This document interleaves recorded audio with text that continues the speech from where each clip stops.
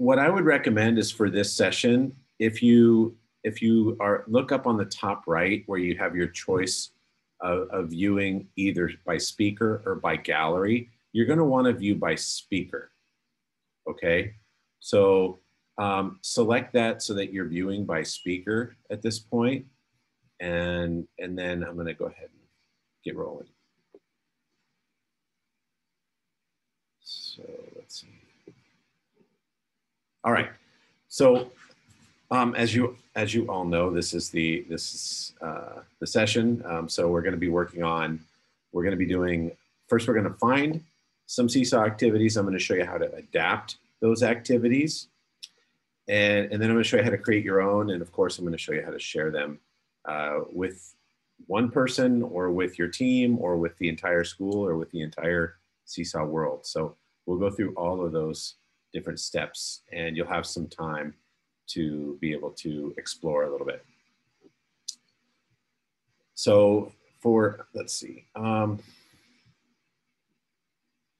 So what you need for this workshop, and this is really, I mean, if you want to actually do the activities as we're doing them, you really need to have a Seesaw teacher account and be a teacher in a particular class. So it would be a good idea for you to open your Seesaw right now and just it doesn't matter what class you're in, but any class would be fine. And because we will tap into those things, and I will go step by step with you in doing the different activities that we're going to do. So you're going to want to have that open. If you don't have a Seesaw teacher account, that's okay. You can just watch the demo, and later on, when you do at some point, you can go ahead and go through it again. And for assistance, if the teacher who you're working for would like you to be added on to their Seesaw, we can do that sometime this week if you'd like. All right, so what I'd like to do is, if you could think about this question and what has Seesaw changed in your teaching, and go ahead and post an answer in the chat.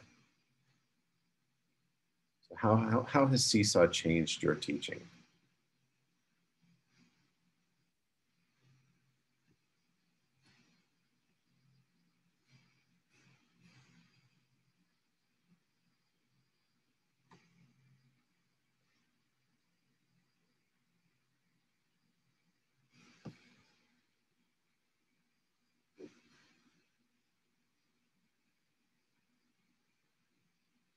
Oh, I like that, Naji.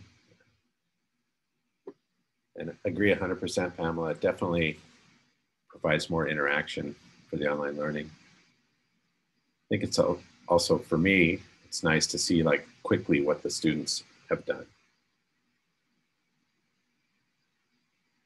Anyone else?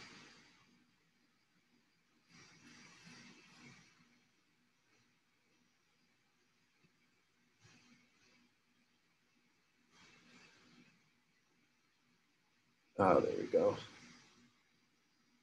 Yeah, and especially, Jag, I think when we can comment, that, you know, we've given the opportunity for kids who are pre-readers to be able to comment on things with the voice recording, I think, which is really nice, something that they couldn't have done previously.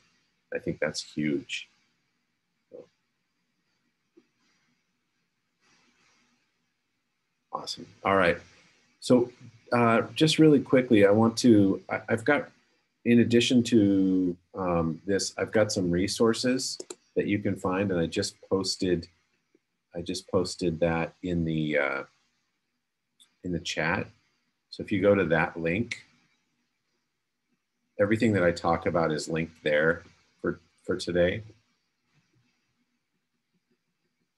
I'll give you a minute to do that.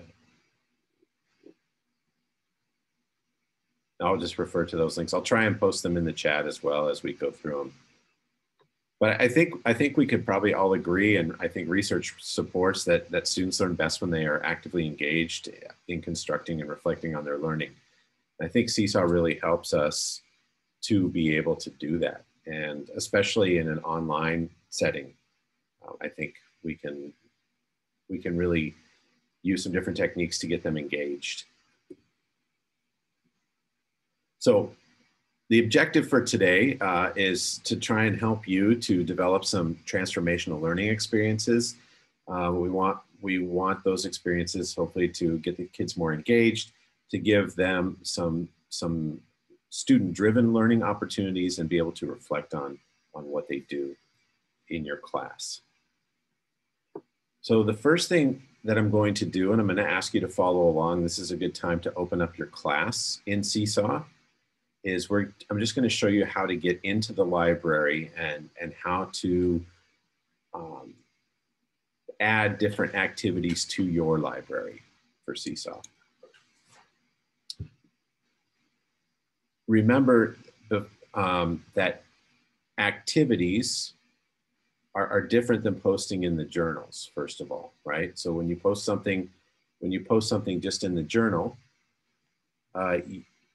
so for example, here in the journal, when you're posting, that's what we normally do for our normal classes, and it posts to everybody. But the activities is a little bit different because it sets them kind of in their own container, and the kids respond exactly to those activities. Whereas if you put something in the journal, they're responding just in that giant news feed that we have. So important distinction between activities and journal. So has everybody got their class open? Yeah, thumbs up. All right. And you want to select assign activity. That's what you want to click on. You want to click here on the plus and then click assign activity. So make sure you do that.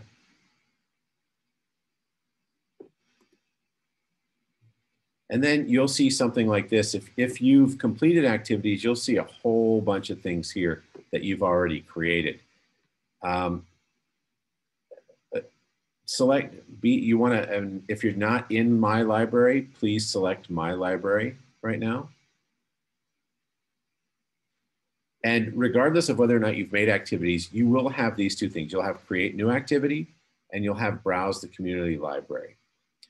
So what we're going to do is we're going to go ahead and click on browse the community library. And when they're saying the community library, they're talking about everything in Seesaw. So when I did this, a bunch of things popped up, and I actually have mine set up. When I did the search, I set mine up for 3rd grade originally, and it was all subjects. And so we got a bunch of stuff coming up like remote learning for 3rd grade, fall and autumn activities. So what I would recommend is think of a grade level that you're working with, and then what subject you would like this to be in, because that's going to be how they're going to categorize the different activities. I'll give you a moment just to do that. And what I ended up searching for was I searched for 3rd grade and digital citizenship, and I came up with a bunch of results here.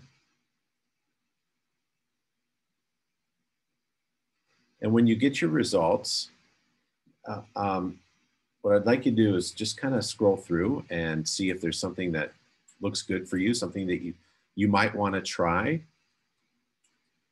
or you just might want to play with for this workshop. Either way is fine.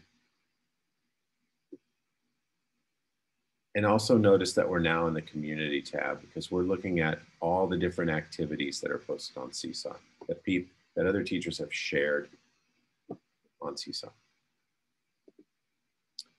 So here's the activity I've chosen. I chose Internet Safety 3 to 5. And part of what drew me to this activity, why I selected it, and you can see it was Mrs. Schaefer, someone who I have no clue who that is. She was the one who created this activity.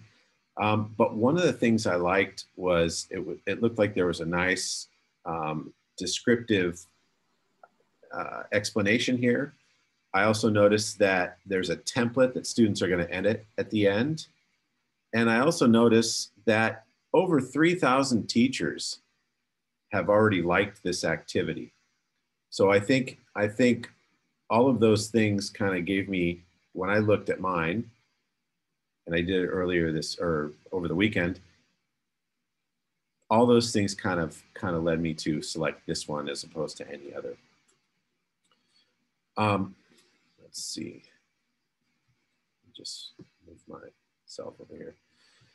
So what I'd like you to do is, and by the way, one other thing I'll point out is that you'll notice in the instructions here, they use some things like the T tool and these little icons for different things.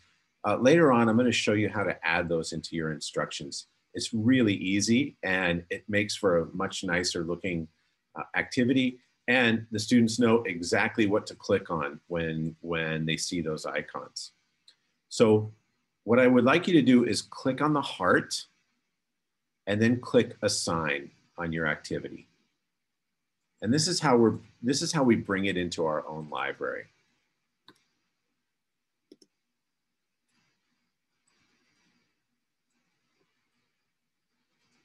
All right, so once you've done that, scroll down to the 3 dots at the bottom and then click on copy and edit activity.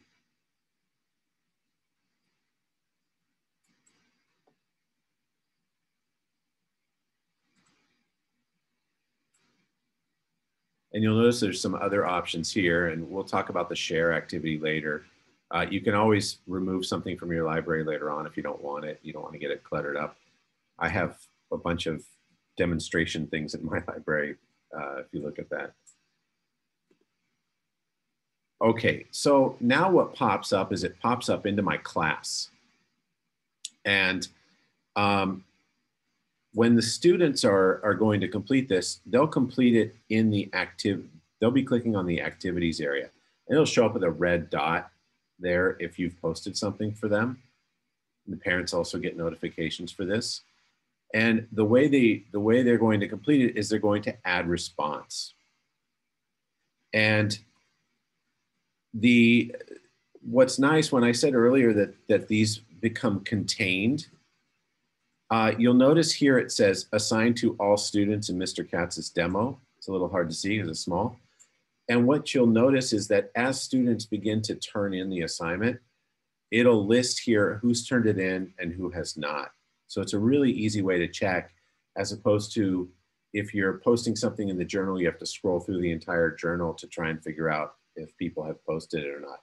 Or you have to click on each individual student in order to figure that out. So either way, I would say it's probably going to be best. Like I personally would prefer to have my assignments and activities than just posting in the journal.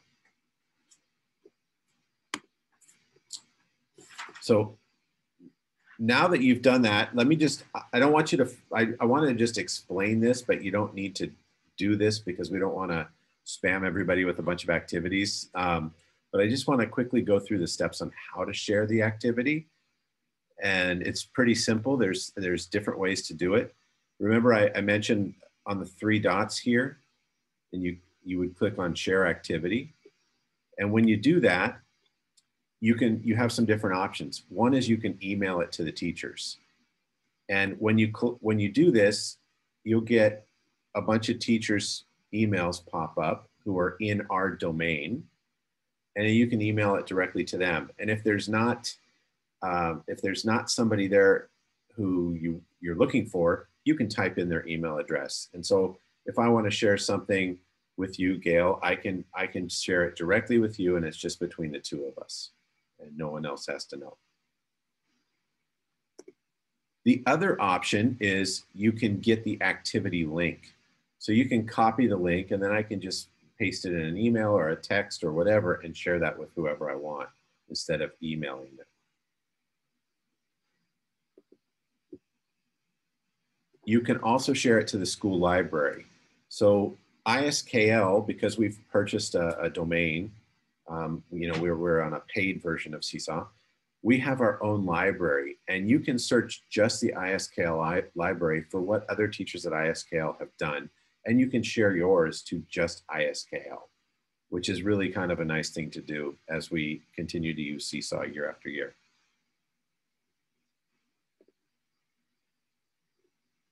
And when you do that, you say publish to the school library, and it'll ask you the class and the subject, and that way it makes it easier for others when they're searching for it to be able to do it, to be able to find it. All right. So now that we've done that, do you actually let me back up a little bit. Something that you can do once you're in the activity that you downloaded, you can edit that activity. But what I'd like to do is go ahead and think about creating an activity from scratch right now. And so I'm gonna walk you through that process, and let's do that.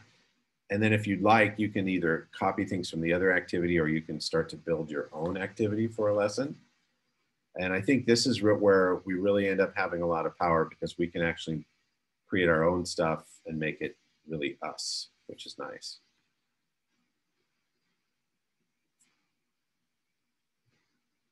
All right. So when you're building your activity, it's like any lesson, you know, and I know we all know this in education, is you want to have a clear objective. And I know a lot of, especially the lower grades, are using the can-do statements, step-by-step text and audio instructions, especially when we're doing online work. And then it's a good idea to have some type of multimedia examples. It might be your voice explanation. It might be a video. And I also think it's a really good idea to have some type of reflection at the end of the activity. So can you guys find your way back here to the activity library? Do you guys remember how to do that? This is the test. So what you're going to do is you're going to click on the green plus. Let me go back to that. So if we go back to here, you're going to click on the plus to add, and then click on assign activity. And that'll bring you back to this space here.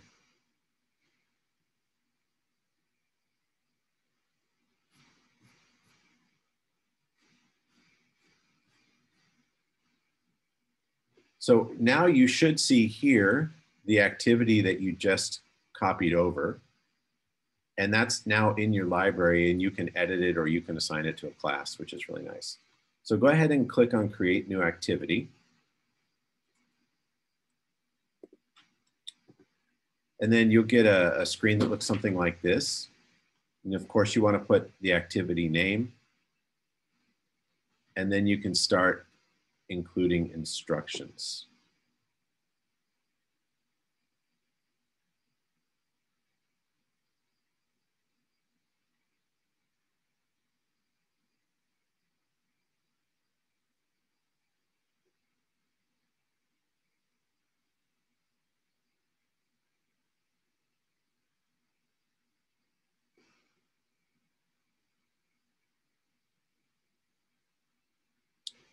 Now, remember I mentioned about the icons. There's kind of a little code that you can put in to get those different icons, and it's linked in the web page that I gave you at the beginning. And if you can see here, each of these different symbols has a different way of writing it, and it always starts and ends with a colon. So for example, if you want to put in the little text label, you would put in colon, label, colon. The microphone would be colon, MIC, colon. And then you'll get these little icons in your instructions. Alex wrote a blog post about this and shared these resources. And this is, but I have a link in that, I have a link in the blog post that I sent you.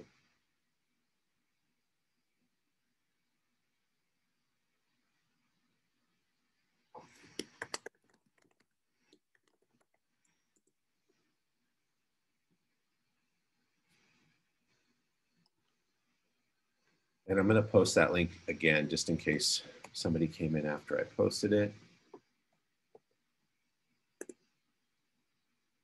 And that's got the link to that document. You can, by the way, that document's a PDF or it might be an image. You can download that so you have it on your computer so you can use that in the future.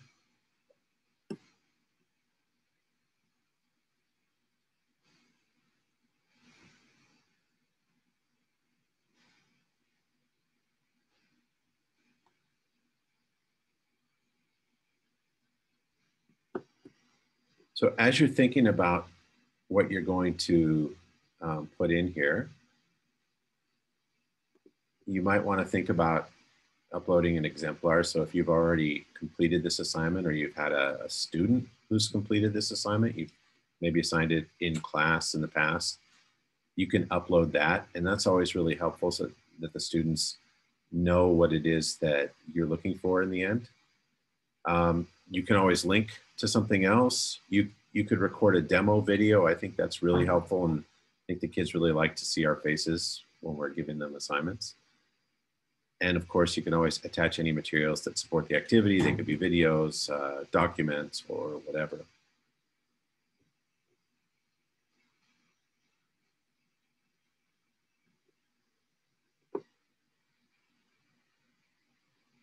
And what's really important is you want to add something where the students are going to be responding.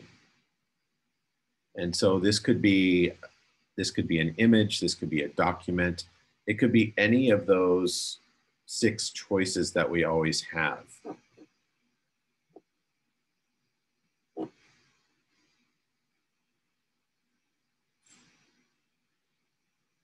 How about if I give you a couple of minutes to like build and work on your on the activity, or would you rather me continue on? What's the feeling? Am I putting you too much on the spot by building an activity, Annette? I'd like to muck around for a minute so that if I've got some questions, then I could ask you. So Okay. I don't know, 2 or 3 minutes. I don't know. Let's do that. Try and just put in some instructions and try and use some of the icons, the little colon and then the name and the colon, just to see how they turn out. Even if you don't make a real activity, just try putting some of those in right now, and let's see how that goes. And I'll give you, let's say 3 minutes, and I'll be quiet for 3 minutes while you do that.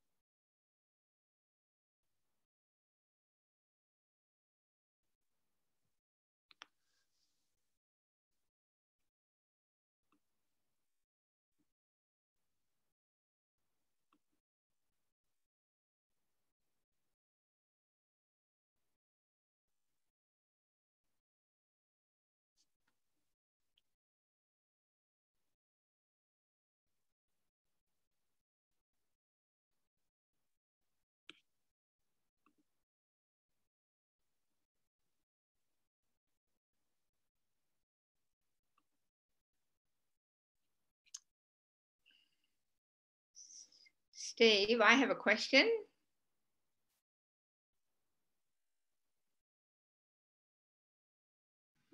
Go ahead. Sorry, I muted myself just to make sure I wouldn't talk.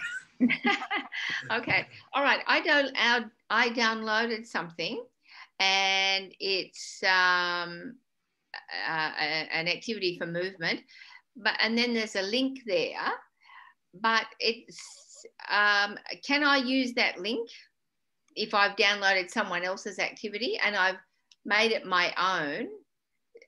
Can you do that, or you can't do that? Oh, I think that's fine. Especially, I think, you know, because we're always concerned about copyright and those kind of things. But when someone shares it to the community library, they know that others are going to use it. They're putting it there for others to use. So I think you're safe using whatever it is that's there. So that means, so the link should work. It should. Definitely test it. Definitely test it. Of course. Yeah. Okay. All right. Thank you. You're welcome. Does anybody else have any questions as you've tried to dig in a little bit? Have you tried adding the icons in? The icons is the best part. I genuinely had no idea you could do that. I always wondered how teachers added it. Thank you for that. Sure. I do have a question about adding yourself in a video into the activity. Where do we do that? So what you would do if you wanted to add yourself into an activity, it would be, let me find the slide.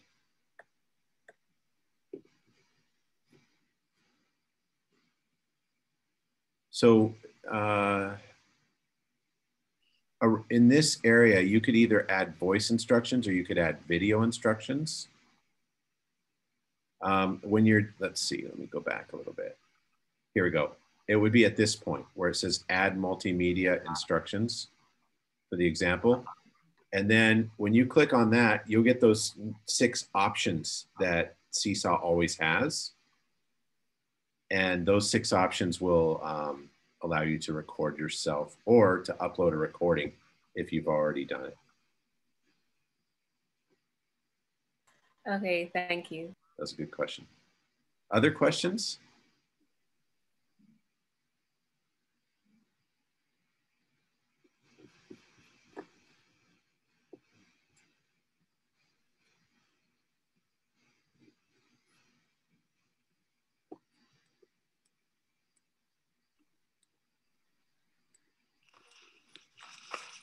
Ashton, it's like this. I just can't. Is there,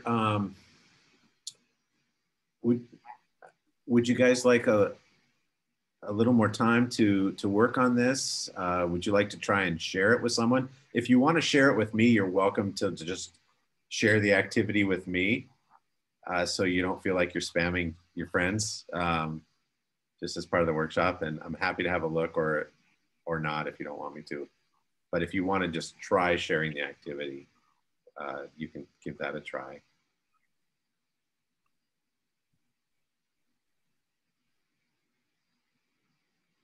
Would it be helpful if I showed you how I would adapt that activity that I saved? Would that be something that would be worthwhile? Okay, let me go ahead and share my screen.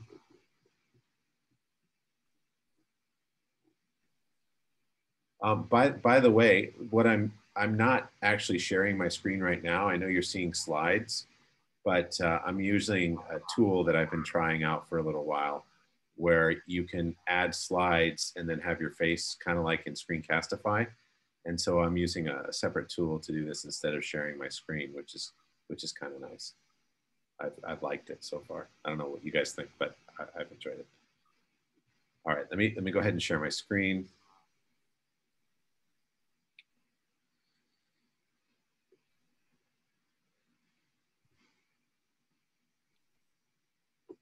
So here I am in my Seesaw, and this is my demo class that I use when I'm teaching teachers, I should say. So I'm going to go ahead and go into activities. And then now this was the one that I saved. And let me see if I can.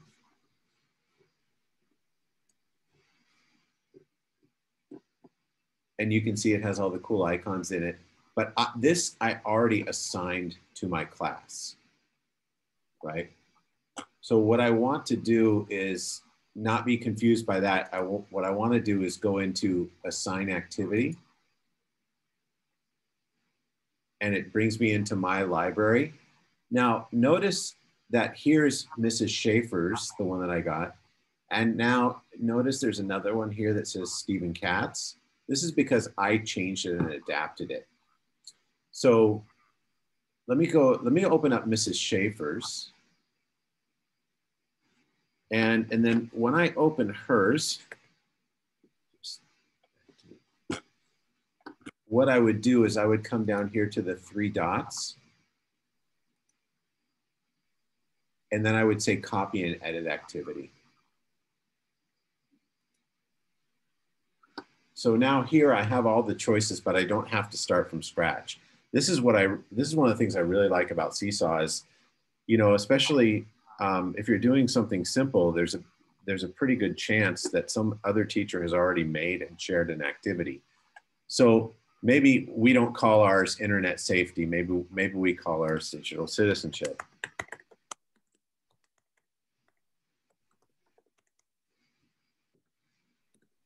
And maybe I want to just, I'm only doing this for grade 3, let's say. So notice here, you can see, let me try and highlight it, where it says link.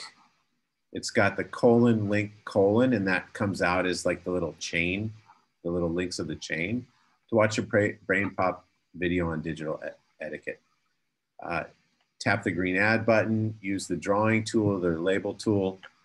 And what's kind of cool is like this person already, now if I wanted to add something to it, maybe for this one I might say, have your parents comment. I don't know, we probably wouldn't do that, but anyways, just to show that you can do another one.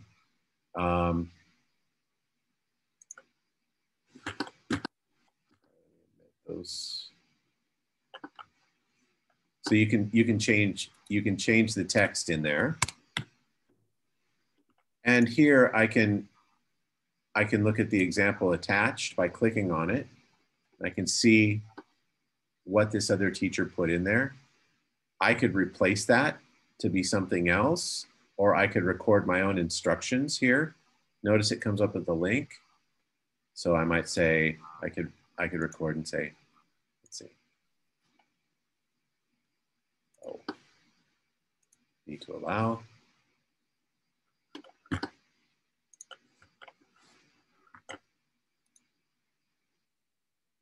Please make sure to watch the movie first and then go to the quiz.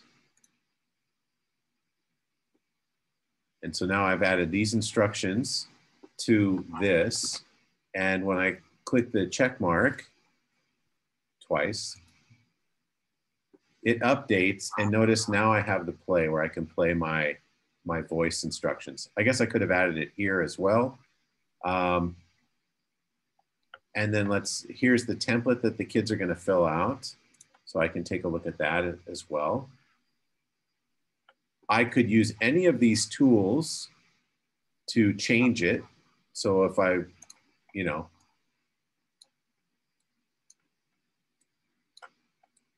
don't be sad if you can't draw as well as I can with a mouse. I've had many years of practice. So I could do that and change the template or put whatever I wanted. I might have text in here.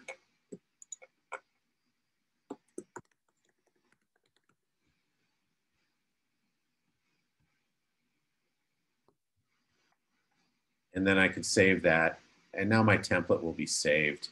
And you can, it's hard to tell, but you can see there's my beautiful happy face and the instructions right at the beginning.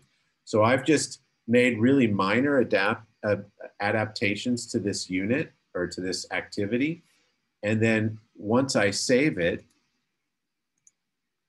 it's set, it's in my library. So if I go back to to my activity library, now we see 3 that look similar. There's Miss Schaefer's original one. This was the one that I changed over the weekend. And this is the one that I just did.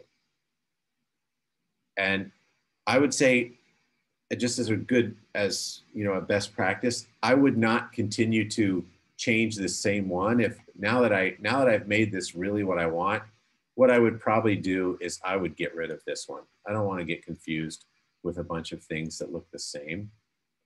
So now I have Miss Schaefer's original. I can always go back to that one, or the one that I actually tailored for grade 3.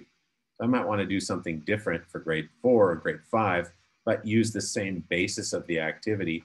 And it's a really great way to be able to adjust your activities for the groups that you're teaching without making a total overhaul in what you're doing.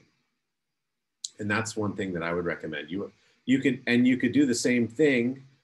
You could do the same thing with differentiating your materials for your different students. So for example, if I'm here,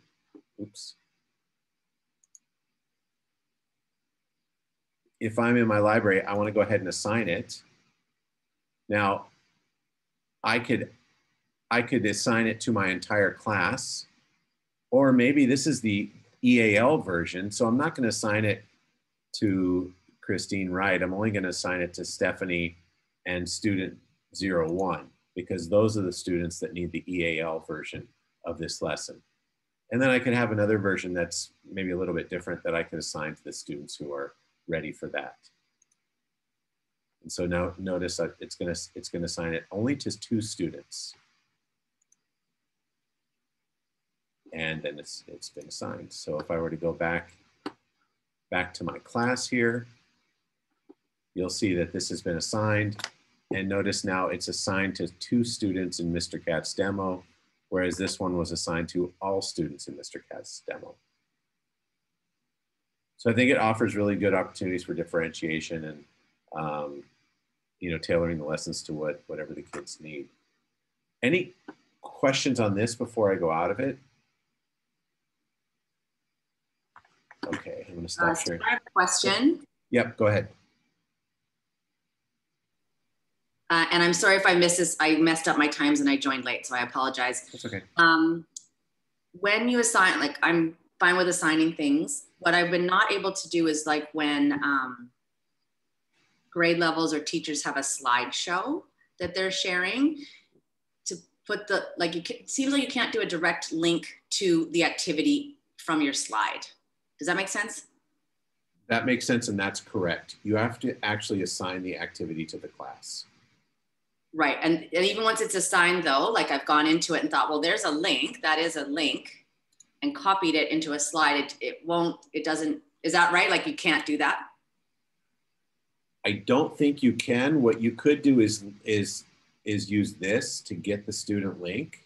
Okay. So you could put this into the slideshow, so it would link directly to that activity. Okay, I've not noticed that before. Thank you. I'll give that a try. Yeah. Also, one of the things I learned last week from Jorge, which I didn't know, is you can pin things to the top so that they always stay at the top. I never knew this, but even in the journal, because I know a lot of times we'll assign something. Let me find something that I assigned. Let's say I assigned this video to watch. And we want it to stay up at the top because when the kids start posting, it ends up getting pushed down in the timeline just like it would in Facebook. And so what you can do is you can just say pin to the top. And now this will always stay up here at the top, even as the kids continue to post. The post will go underneath it, which I never knew until last week and learned it from Jorge. Really a lot of the classroom teachers are using it to post their schedule. So the schedule will stay at the top, which is really helpful too. That's a great idea. That's a great idea. Thank you. You're welcome. Other questions? Let me get out of that.